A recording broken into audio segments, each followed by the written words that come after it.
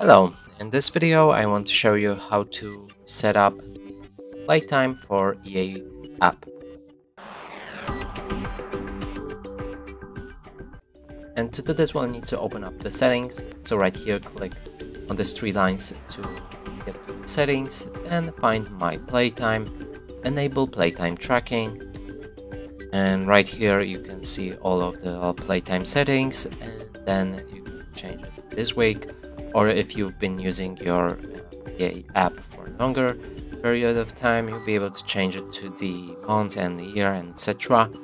There's also playtime controls, so you can manage controls and set daily playtime limits and manage it. So, for example, set weekday and weekend limits for 1 hour and 30 minutes, and in the weekends I want 30 minutes. Customize daily playtime limits, and you can enable that, and that appears for all days of the week. There's also a disable option for your playtime. Let's go back, options here, spending controls, set spending limits for digital purchases on EA app. You can put a limit on well. And that's it for this video. Hope you like it. Please consider subscribing to our channel, leave a like and a comment below.